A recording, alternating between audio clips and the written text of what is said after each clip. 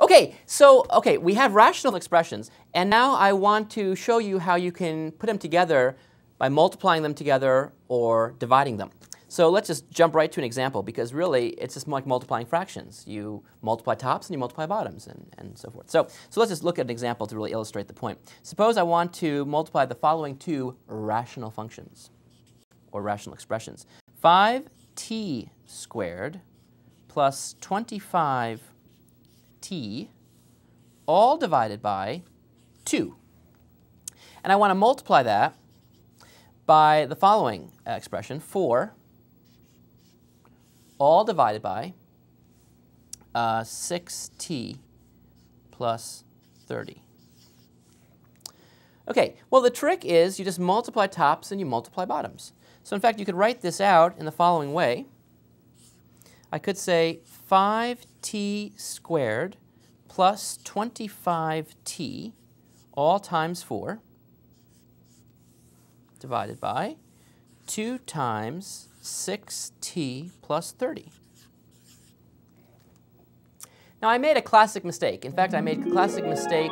Let's see, number, let me think to myself, what number is it? What number is it? It's the subtracting mistake. It's number 4, ladies and gentlemen, on our top 10 list of classic mistakes. It's the subtracting mistake. Actually, it doesn't look like a subtracting mistake, but it's basically a distributing thing.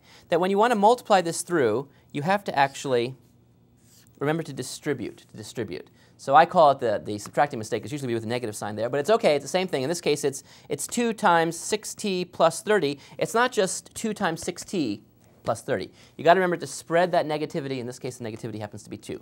Okay, so be it. Anyway, I put parentheses around there to show that I'm multiplying 2 by all that, not just that. Okay, well now I can do some cancellation here. For example, this 2 can cancel with that 4 because they're factors now.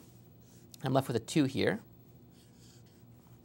Anything else can I do? Well, I don't know, but I can factor some common stuff out of here and factor some common stuff out of here. So let's simplify this.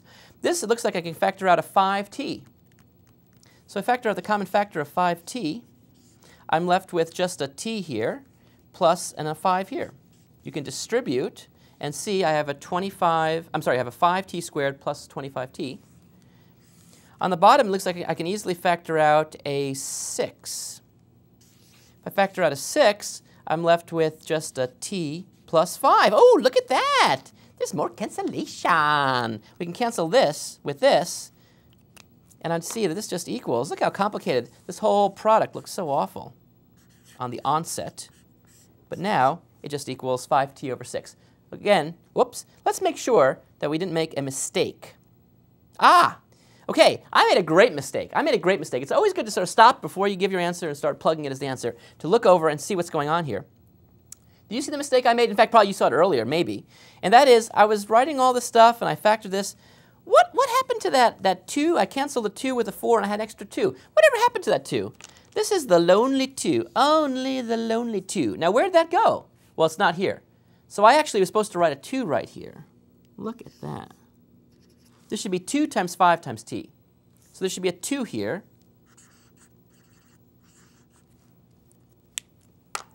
And now you can do a little more canceling. Because in fact the 2 and the 6 can cancel. And I'm left with now just 5t over 3. Even better yet, because it's correct. So this is the answer.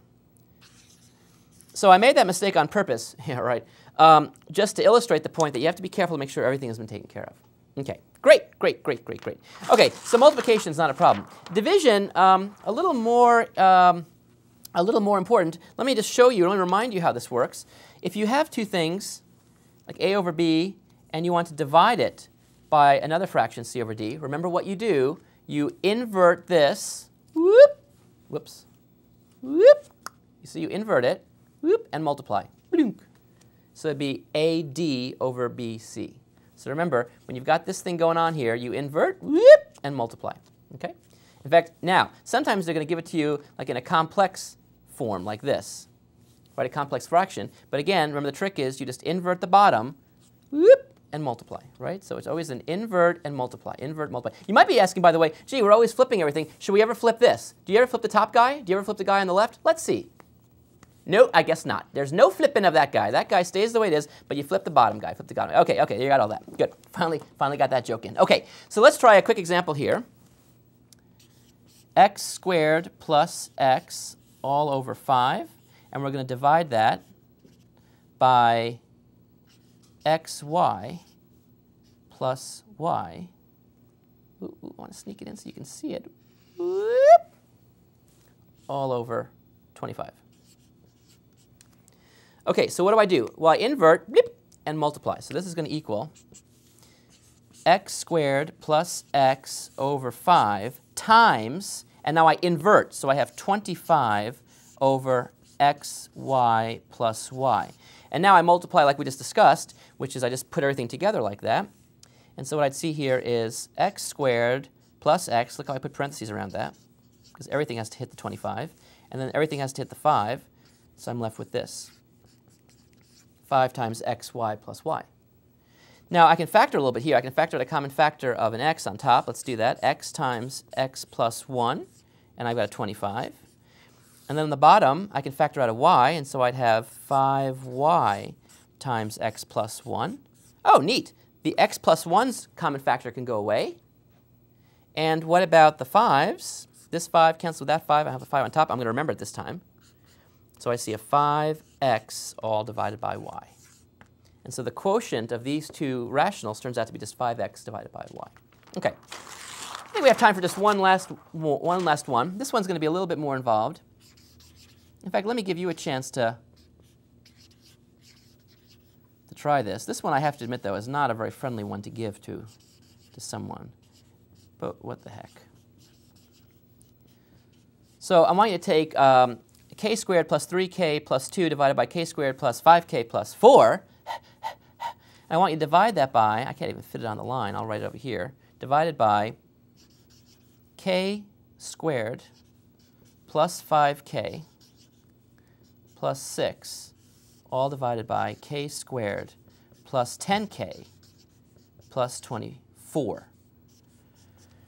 Invert and multiply away. And see if you can reduce it into lowest terms.